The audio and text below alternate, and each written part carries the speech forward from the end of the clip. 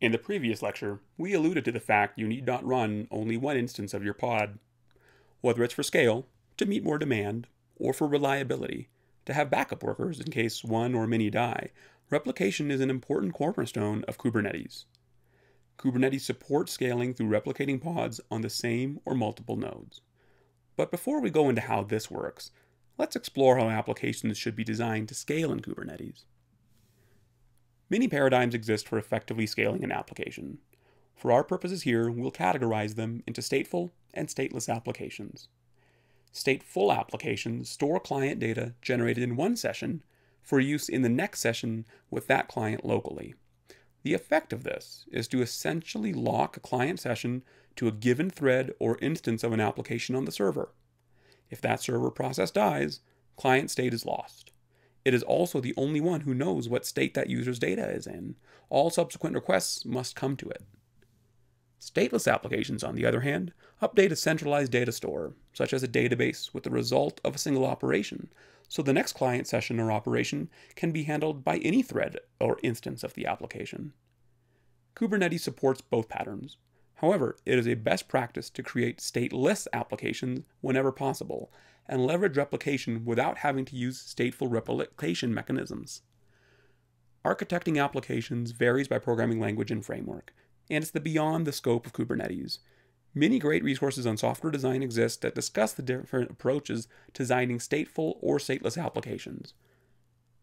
For now, let's assume you're working with a stateless application so we can focus on how Kubernetes handles scaling through replication. Kubernetes gives you a variety of options to define how a pod should scale. By far the most robust, flexible, and frequently used is setting the replica options in your deployment. It's what we'll do today. Just for the record and for your knowledge, you can also define a replica set, deploy multiple bare pods, define a job. This is useful if you're doing a niche form of bash processing, or a daemon set if you're looking to replicate older software patterns like daemons. However, the dominant way of deploying a replica is to define the replica options in your deployment, and that's what we'll do today. We'll focus on the first as it's the most common, robust, and useful. Don't worry about the details of the others. We only mention them to be complete, as you may encounter them in documentation, discussions with others, or elsewhere as you explore Kubernetes and need to address more advanced niche use cases.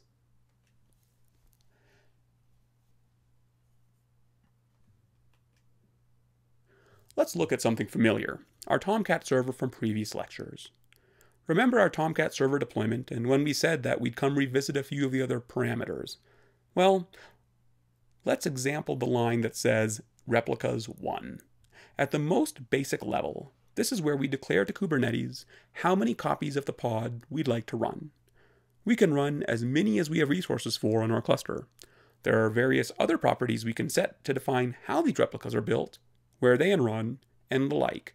But for now, let's keep it simple and simply tell Kubernetes we'd like to run 4 replicas, and leave the rest to Kubernetes itself. By setting replicas to 4, we have specified for this deployment that we'll have 4 replicas of the Tomcat pod running. This can provide redundancy and more capacity in a properly architected application. We could either create an entirely new deployment that looks like the above, or we could use a Kubernetes scale command to scale our existing deployment. Let's look at that. Issuing this command to our existing Kubernetes deployment modifies the deployment to have the exact same effect as if we were to make a new deployment, but it saved us from the headache of having to delete our old deployment and create a new one. It's also avoided any downtime for the application during that switchover. The kubectl scale command will set our existing Tomcat deployment to 4 replicas. Let's run this against our existing Kubernetes deployment and see what it does. If you had stopped Minikube the last time you'd used it, remember to start Minikube by issuing the minikube --start command. I already have it running, so I won't execute it. Let's use the kubectl scale command. Let's type kubectl scale --replicas equals 4 deployment / tomcat-deployment. Let's execute the command to scale our Tomcat deployment to 4 replicas. At this point, you can trust that Kubernetes has scaled the Tomcat deployment given the output from the command. Or you could use a number of commands which you're already familiar with. For example, the kubectl get deployment command will get the information about the Tomcat deployment. You can see here we successfully have 4 up-to-date replicas. You could also use the kubectl describe deployments command to get more detailed information about the nature of these 4 replicas. You can see from the output of this command that Tomcat deployment was scaled to 4 of 4 replicas just a few seconds ago.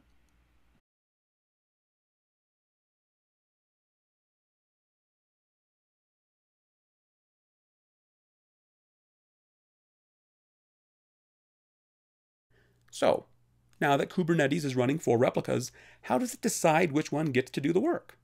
That's the second half of scaling.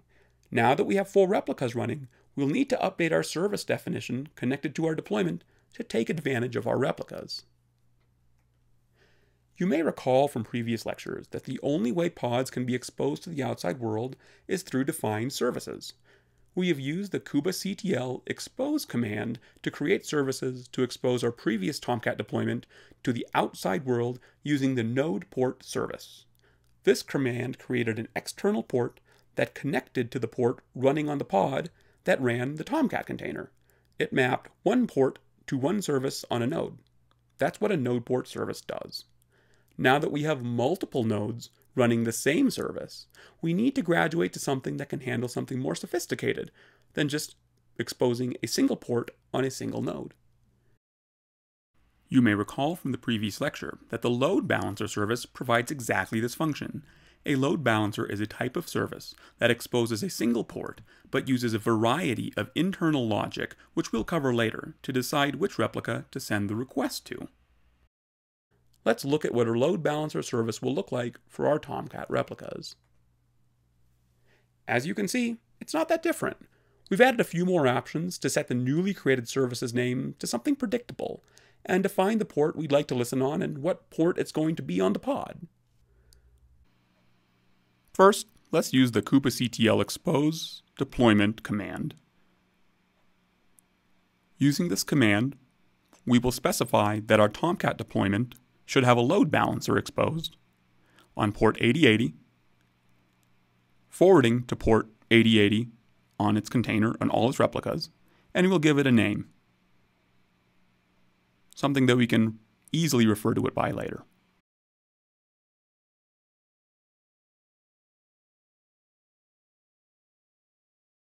We'll see the command was successful when we can see that the service was properly exposed.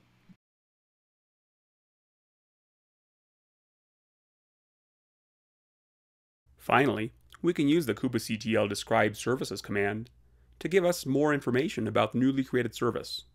Specifically, we can see what IP address was issued for the newly created load balancer. Let's issue the kubectl describe service tomcat-load balancer command. Remember, that's the name we gave it when we created it. As you can see, it's assigned an internal IP. Since we're running on Minikube, this will be an IP that we probably can't access. When running on a production cluster, it will be available as an external IP from whatever APIs your cloud provider may provide. For now, let's not worry about how we access the load balancer. We'll get into that when we talk about the DNS system and how names and network addresses are resolved in your Kubernetes cluster. For now, simply be confident that the load balancer was properly created, and since we're running on a Minikube, there's some things we're just not going to be able to get. Like an example, load balancing. We'll cover these items in later lectures.